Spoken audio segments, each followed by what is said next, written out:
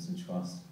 Well, just like the 40 men I filmed before him, it wasn't difficult. I didn't have to do anything in particular apart from be friendly and treat him like a human being and treat him with respect.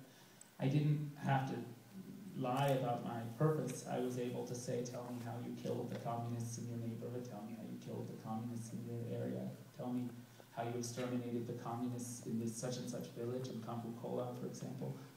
And it was as though words that would us to have genocidal connotations, exterminate, had heroic connotations in this context. So you see in the state television talk show, it's regional state television, they talk about more humane ways of exterminating communists as though that's a celebratory, a heroic thing. And so bearing in mind that after filming 41 of these men, I was trying to understand how they see themselves, how they want to be seen by the world, and how ultimately they see themselves. And increasingly the second question became important because at the beginning of the journey, I felt as though I was looking for people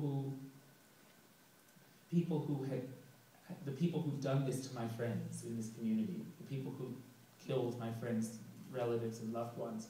And so I went looking for evil in a way. And I think I also, of course, I have to admit, I was also fascinated by evil. And I think that's something that implicates me as a filmmaker, and I suppose implicates all of us as film viewers.